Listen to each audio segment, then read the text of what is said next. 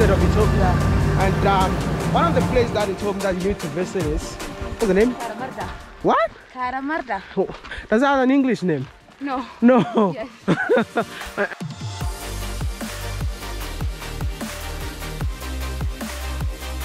And why is it so famous? Because there is this mountain that's upstairs. Okay. And it's the biggest mountain in the city. Okay, the biggest mountain in this city. Yes. So which means when you're up there, you can see the entire city? Yes. You can see the entire city from here. Oh, this is our view, yeah? Yeah. It's crazy. The sun is making an impact right Very now. difficult.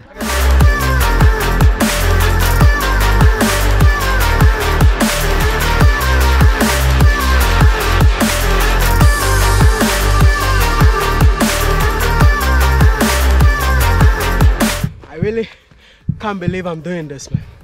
But I think the view up there will be worth it. And going up there, it's also like a record because it's gonna be climbing up to the highest peak of the Somali state of Ethiopia. And you know what? I always travel to learn, so I just have to come with you guys, man. So yeah, let's climb together, man. Oh my God.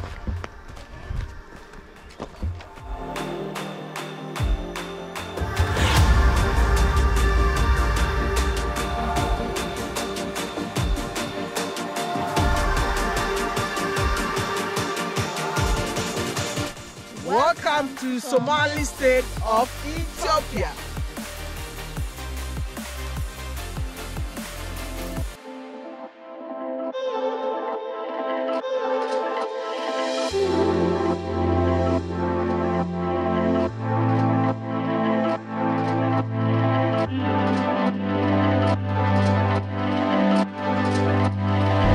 Yo, what's up, beautiful people? It's your favorite village boy, Mr. Ghana Baby, right here in Ethiopia. You know what?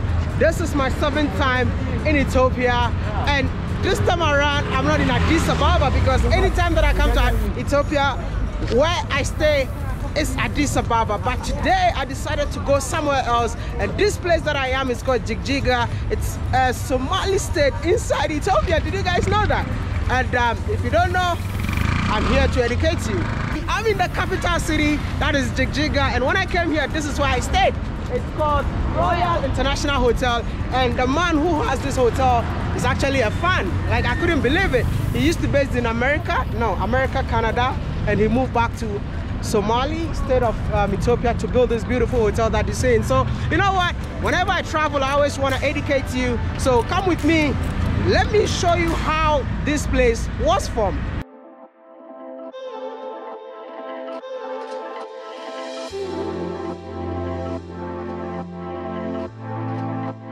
Bismillah, my name is Kamal Hashi. I'm a lecturer at the University of at Jigjiga University, where we're based now. Where I'm speaking from to WODEMAYA YouTube channel, who's really in Jigjiga now for another trip, but lucky to be part of this video made about Jigjiga or Somali region in general. So we're here in Jigjiga, which is the capital city of Somali regional state.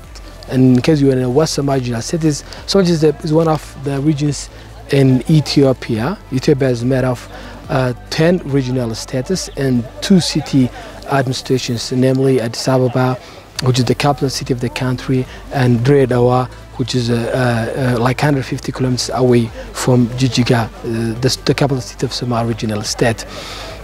Well, yeah, I know as WODEMAYA is walking the town, he may be surprised of looking at 2 flags, one the federal flag and the other the regional flag. That's very fine in Ethiopia. We're still all Ethiopians, but all the regional states have their own flag to just represent themselves as a region. But other than that, it doesn't affect the fact that the regional states cooperatively work together and also accommodate anybody or anyone who comes from the other region to the next region, and also vice versa. But yet we still have every region has its own regional administrator, the president, and also it has its own regional council, while there is still the House of Representatives at the federal government level. A lot of things are run on the regional level, and they have their own budgets, their own government structure, but we still have some big federal offices like the electricity, the telecommunication, you know, like main ministries that really help us get the country connected. We will still have the federal police, but again, we still have also regional police who keep the security.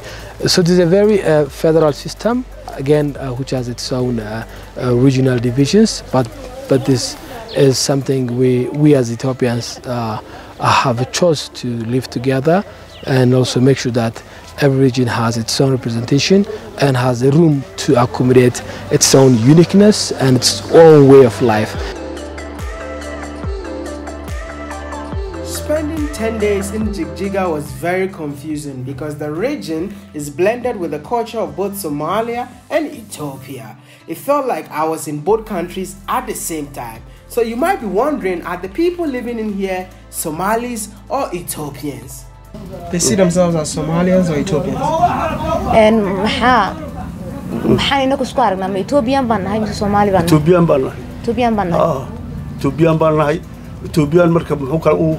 are Ethiopian, and after being Ethiopian, there are many tribes you can break down into, which can then make you Somali Ethiopian.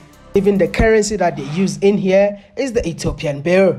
Very interesting, right? Did you know that we've got Somali Ethiopians living in Africa? Leave that as a comment in the comment section. But I have been here and I can testify that the people living in here speaks both language, which is Amharic, which is for the Ethiopians, and the Somali language by the people of Somali. Now, let's find out how this region was formed. When colonization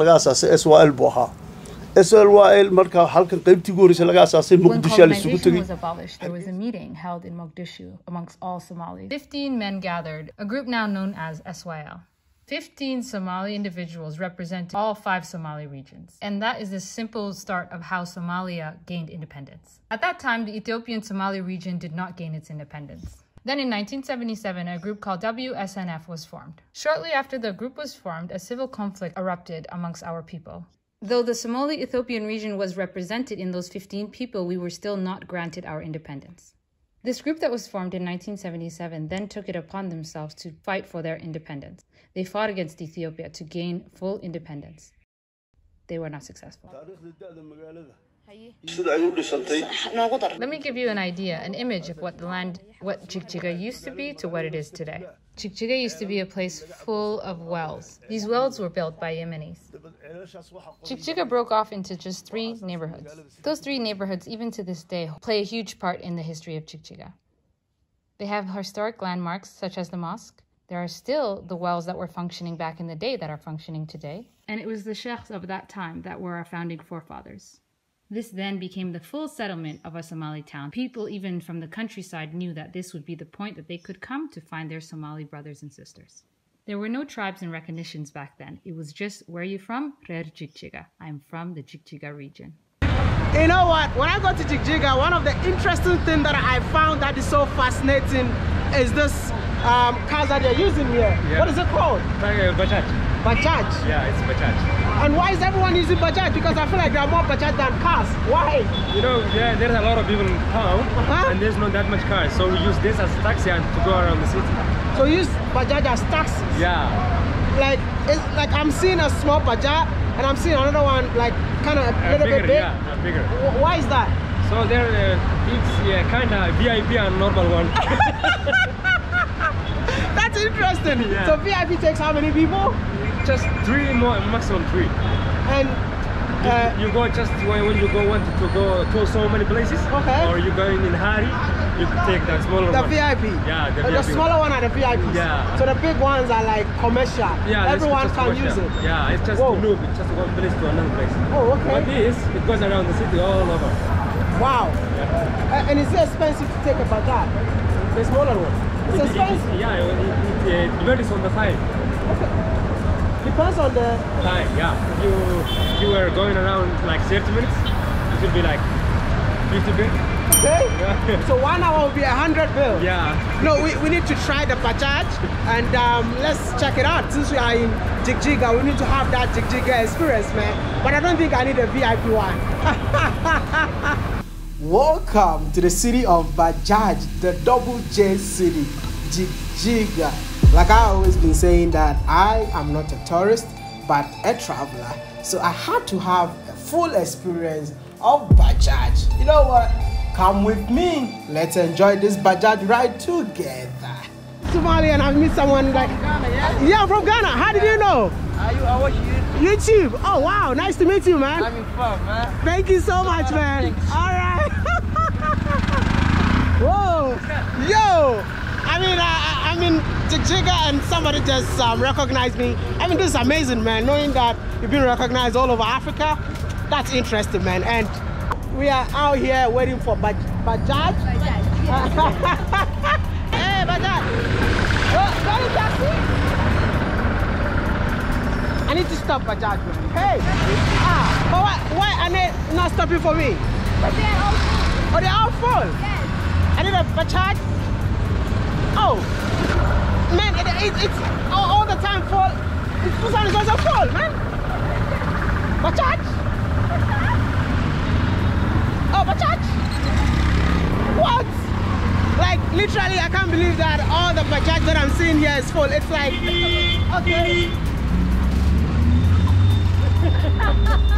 I don't think I'll be lucky today. I wish I would. Is that? The big Bajaj.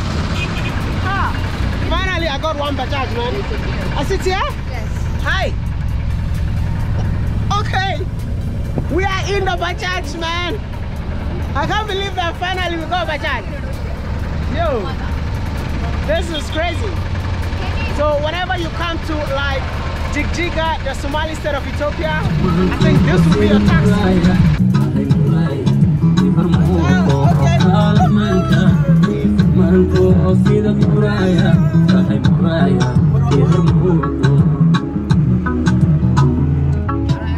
Yeah. Bajaj.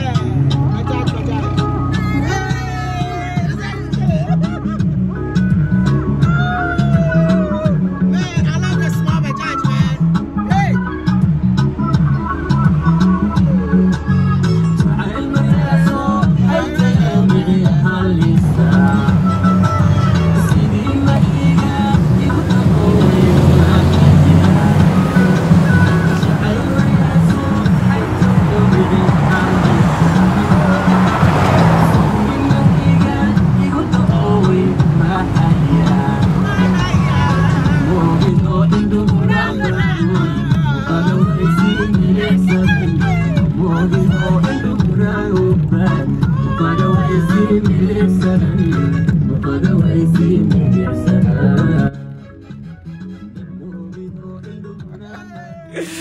That was so much fun. I think I'm in love with Somali music. Oh my goodness. But as we ride through the street of Jigjiga, one thing that got me thinking was how all the men of Jigjiga were rushing for one particular plant.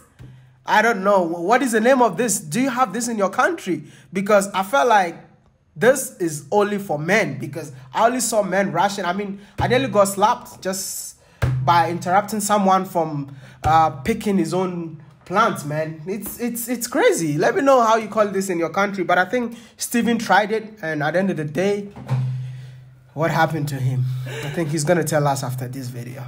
So I'm in Jigjiga right now, and this is called church, and it's all over the country, like everywhere that you go, and the men rush for this thing, and I don't even know the reason why they tune it.